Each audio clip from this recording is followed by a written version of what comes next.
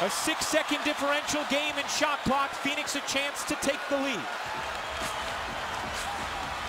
Trailing by 4 just moments ago. You can expect that high screen to come. Fry just waiting at the right time to run up there and set it. Here it is. Shot clock at 5. Dragic finds Fry. A 3. Off the mark. Rebound knocked around. Joe Johnson comes away with it. 2 seconds left. Johnson lays it up and in for the win. Joe Johnson, a walk-off victory for Brooklyn. Since he put on the white and black, he has been Mr. Cool in pressure moments, and here he gets swarmed by his teammates after sending the Nets out of Phoenix with a victory. You saw Jason Kidd running down the court. He's trying to get all the players back to the bench because the officials will review this to see if there's any time remaining on the clock. Johnson tied it in overtime, at the end of regulation, when the Nets were trailing 92-90.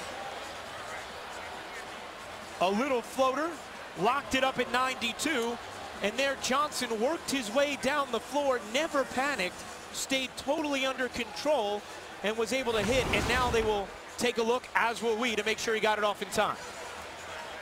I don't think there's any question about that happening. They just want to see how much is left.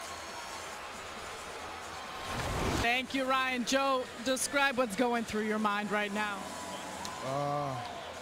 Man, we had a hard-fought game. We were very resilient tonight. Our main guy went out, D. Will went out, man, and guys stepped up. But we didn't win offensively. Obviously, we had a bad night shooting offensively, but defense is what won this game for us tonight. Joe, this is the first road winning, and you guys have hit some struggles up to this point in the season. How badly do you feel like you needed this win? Very badly. We was very desperate tonight. And you had guys, man, who were very tired over there and really gave everything they had. From the end of the second quarter into that second half, you go on a 30-4 run. What changed? What did you guys do to really come back against the Suns team? We just picked our intensity up defensively. You know, we got a couple easy baskets by moving the ball and getting the best shot available. But defensively, we buckled down, man, and got stops and was able to get out and get some easy baskets. What do you have to say about Brook Lopez? Comes out 25 points in that second half.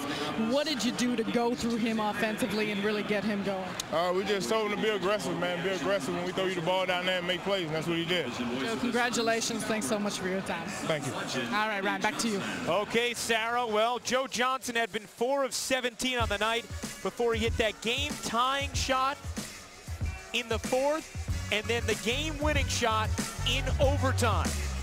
Johnson with the walk-off victory. Paul Pierce, oh yeah, he likes what he sees.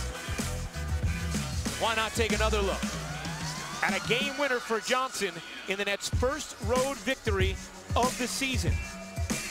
The bench excited. We'll be back to wrap things up in a moment here on Yes.